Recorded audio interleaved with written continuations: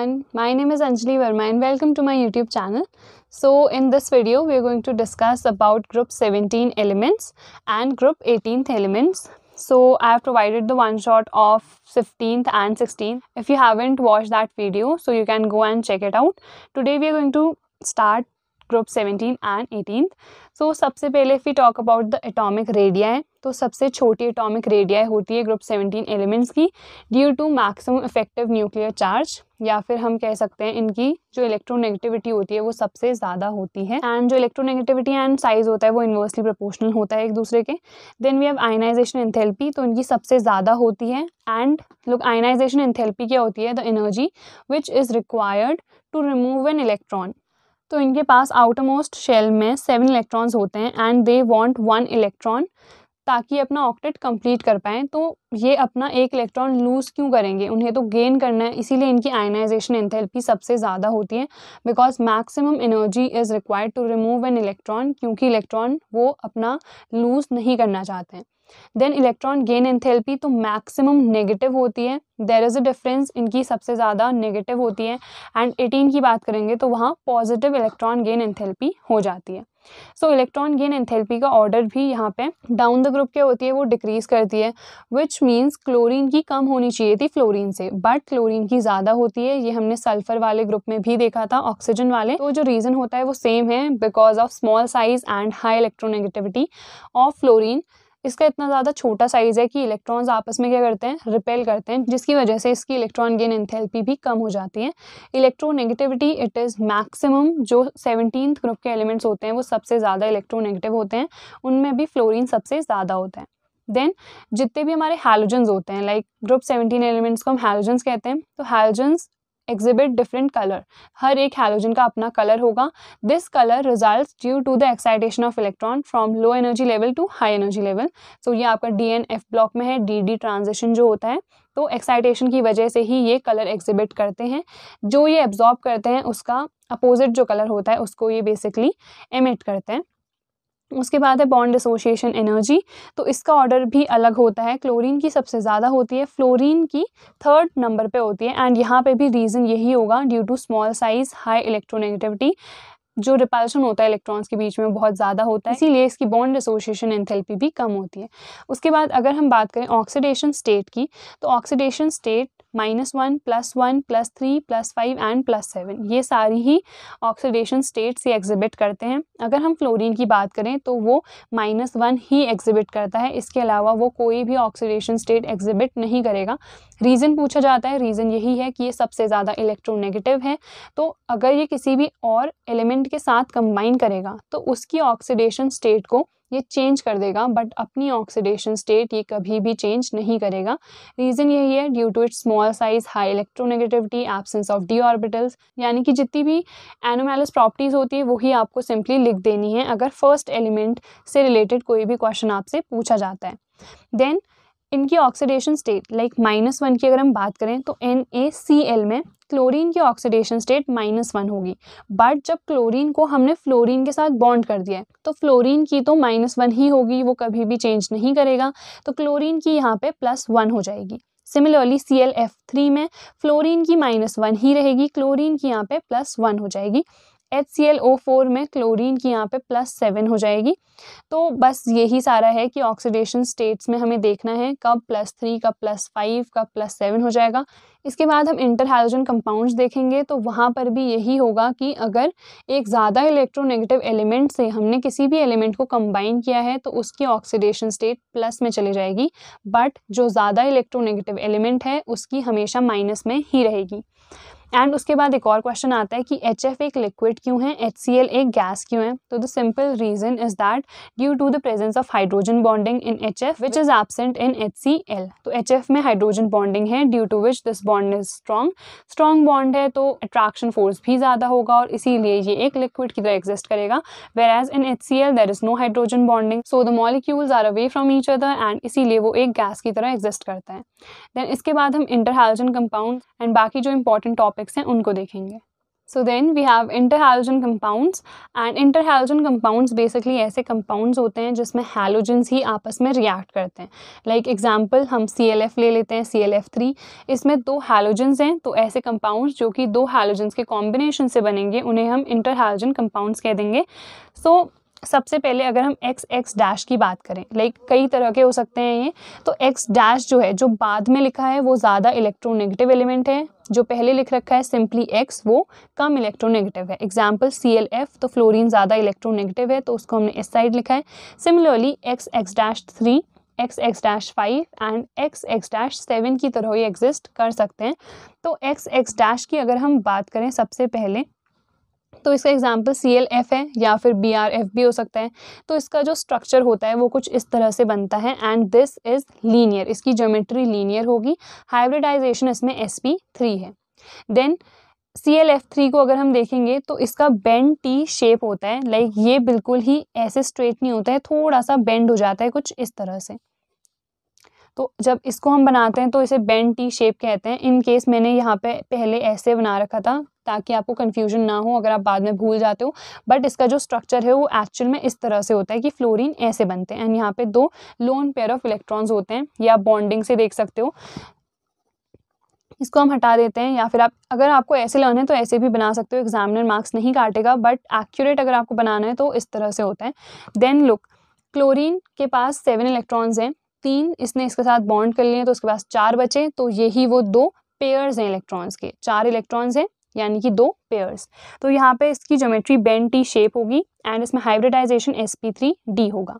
उसके बाद IF5 की अगर हम बात करें तो आयोडीन सेंट्रल एटम है, 5 यहाँ पे फ्लोरीन हमने बॉन्ड कर दिए हैं, विच मीन्स 2 इलेक्ट्रॉन्स इसके पास बचे, इसीलिए एक पेयर इसके पास बचा ऑफ इलेक्ट्रॉन. सो इसका जो हाइब्रिडाइजेशन है वो sp3d2 है एंड इसका shape square pyramidal. And IF7 का भी ऐसे ही बनता है एंड वो ज़्यादा पूछा नहीं जाता इसलिए मैंने यहाँ पे नहीं लिखा है. उसके बाद है क्लोरीन. सो क्लोरीन में डीकन्स प्रोसेस मोस्ट इंपॉर्टेंट है. उसकी रिएक्शन ये है कि HCl ऑक्सीजन के साथ रिएक्ट करता है. कैटलिस्ट हमारे पास कॉपर क्लोराइड होता है एंड 723 केल्विन टेम्परेचर होना चाहिए, तो क्लोरीन हमारा फॉर्म हो जाता है. ये डीकन्स प्रोसेस है, इसको बस इलेबोरेट करके आपको लिखना है and this is important. Then उसके बाद है ब्लीचिंग प्रॉपर्टी क्यों एग्जिबिट करता है क्लोरीन. सो ब्लीचिंग प्रॉपर्टी ये इसीलिए एग्जिबिट करता है क्योंकि जब हम इसे वाटर के साथ रिएक्ट कराते हैं तो एक तो HCl फॉर्म करता है and along with it forms nascent oxygen. And हमें पता है ये जो नेसेंट ऑक्सीजन है ये कलर्ड सब्सटेंसेस को कलरलेस सब्सटेंसेस में चेंज कर देता है, इसीलिए जो क्लोरीन है वो एक ब्लीचिंग एजेंट की तरह काम करता है एंड ब्लीचिंग प्रॉपर्टी एग्जिबिट करता है. तो आई होप ये आपको समझ में आ गया होगा. एंड बाकी इसमें और भी टॉपिक्स हैं बट मैं आपको वही बता रही हूँ जो एग्जाम्स पॉइंट ऑफ व्यू से मोस्ट इंपॉर्टेंट है. अगर आपको वो भी पढ़ने हैं जो कि कम इंपॉर्टेंट है तो आपको मेरे नोट्स में मिल जाएगा, वहाँ से जाके पढ़ सकते हो. बट यहाँ पे this is a 1 shot video and इसमें जितने भी इंपॉर्टेंट टॉपिक्स हैं जहाँ से आपके क्वेश्चंस पूछे जाते हैं आई एम कवरिंग इट. इसके बाद we will talk about group 18.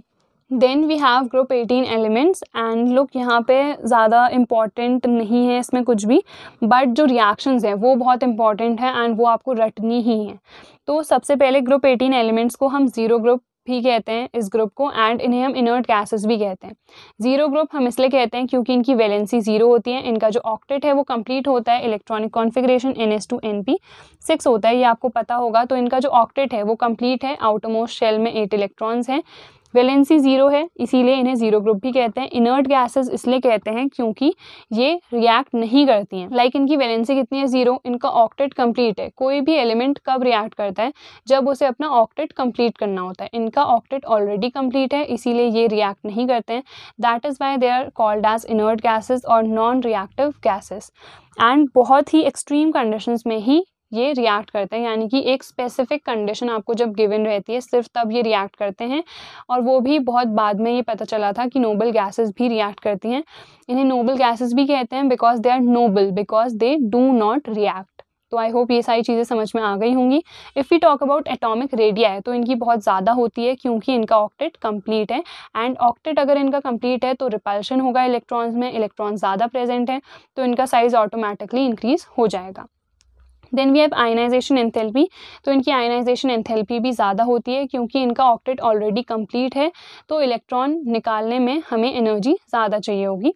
Then अगर हम इलेक्ट्रॉन गेन एंथैल्पी की बात करें तो इनकी जो इलेक्ट्रॉन गेन एंथैल्पी होती है वो पॉजिटिव होती है, क्योंकि यहाँ पे ये इलेक्ट्रॉन गेन भी नहीं करेंगे।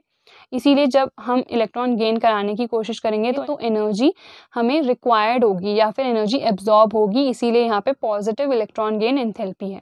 Then we have the first compound form हुआ था हमारा जेनिन वाला, ये वाला फर्स्ट कंपाउंड फॉर्म हुआ था एंड इसकी हेल्प से फॉर्म हुआ था। तो सबसे पहले जो साइंटिस्ट थे उन्होंने ये रिएक्शन कराई एंड ही फाउंड कि एक कंपाउंड फॉर्म हो रहा है ऑरेंज कलर का या फिर रेड कलर का। तो जब उन्होंने देखा कि ये कंपाउंड फॉर्म हो रहा है तो इन दोनों की ही जेनिन और ऑक्सीजन की जो फर्स्ट आयनाइजेशन एंथैल्पी होती है that is almost same.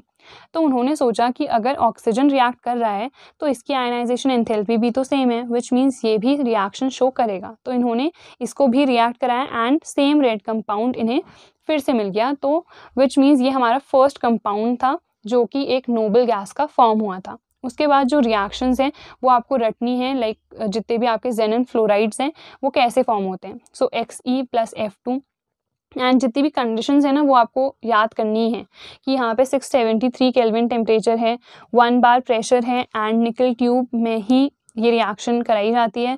Xe(F2) form होता है, यहाँ पे जेनिन एक्सेस में होना चाहिए सिर्फ तब ये रिएक्शन होती है। देन Xe+F2 तब यहाँ पे 873 केल्विन टेम्परेचर होना चाहिए, 7 बार प्रेशर एंड निकल ट्यूब में ही करानी चाहिए ऑब्वियसली, तब हमारा Xe(F4) फॉर्म होता है। यहाँ पे रेशियो 1:5 होना चाहिए इन दोनों के बीच का, यहाँ पे 1:20 होना चाहिए एंड ये इनकी कंडीशंस होनी चाहिए। तो ये सारी जो चीज़ें हैं ये रिएक्शंस आपको सब रटनी हैं एंड एज सच इसमें कुछ था नहीं समझने वाला क्योंकि इसमें रटना ही है। एंड मैंने बस ऐसे करके लर्न किया था कि 673 है देन 873 बिकॉज ये 73 सेम है एंड यहाँ पे देन 573 हो गया है, तो इस तरह से लर्न किया था। तो आप भी ऐसे ही कर सकते हो। Then we have the structures of it जो कि बहुत इंपॉर्टेंट हैं, क्योंकि एक तो इनकी जो प्रिपरेशन मेथड है वो आपसे पूछी जाएगी, तो रिएक्शन आपको लर्न करनी है, देन इनका स्ट्रक्चर एंड इनकी क्या ज्योमेट्री बनेगी। तो सबसे पहले Xe(F2) अगर हम देखें तो जेनिन हमारा सेंट्रल होगा, उसके बाद 2 फ्लोरीन एटम्स इसके साथ कंबाइंड है। जेनिन के पास आउटरमोस्ट शेल में 8 इलेक्ट्रॉन्स होंगे, तो इसने बॉन्ड कर लिए विच मीन्स इसके पास 6 बचे विच मीन्स 3 पेयर्स बचे, तो ये 3 पेयर्स हमने ऐसे शो कर दिए हैं एंड इसकी जो ज्योमेट्री होगी वो लीनियर होगी। देन Xe(F4) की बात करें तो यहाँ पे 4 फ्लोरीन एटम्स के साथ इसने बॉन्ड कर लिया है विच मीन्स इसके पास 4 इलेक्ट्रॉन्स बचे, तो 2 पेयर्स बचे, तो ये 2 पेयर्स हमने यहाँ पे बना दिए हैं। ये स्ट्रक्चर है हमारा स्क्वायर प्लेनर।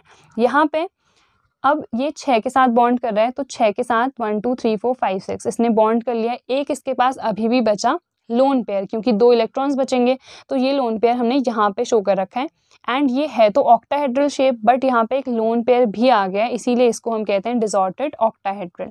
उसके बाद XeO3 की बात करें तो यहाँ पे भी ऑक्सीजन के साथ ये बॉन्ड करेगा, 2 इलेक्ट्रॉन ये शेयर करेगा, तो 6 इलेक्ट्रॉन्स यहाँ पे शेयर हो गए, 2 इसके पास फिर भी बचे विच मीन्स एक पेयर, तो उसको हमने यहाँ पे ऐसे शो कर रखा है।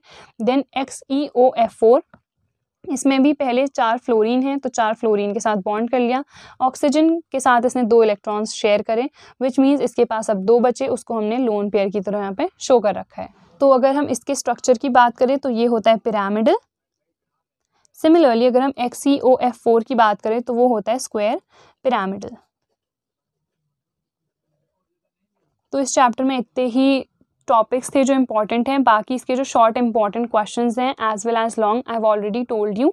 एंड अगर कुछ और क्वेश्चंस भी आपको देखने हैं तो I have already provided, you can go to playlist section, वहाँ पे सब कुछ मैंने प्रोवाइड कर रखा है, इंपॉर्टेंट क्वेश्चन सीरीज़ भी, नोट्स की सीरीज़ भी, तो आप सब जाके डाउनलोड कर सकते हो। So that's all for today's video. I hope this was useful. Don't forget to like this video, share it with your friends, and if you are new to my channel then don't forget to subscribe, and thanks for watching.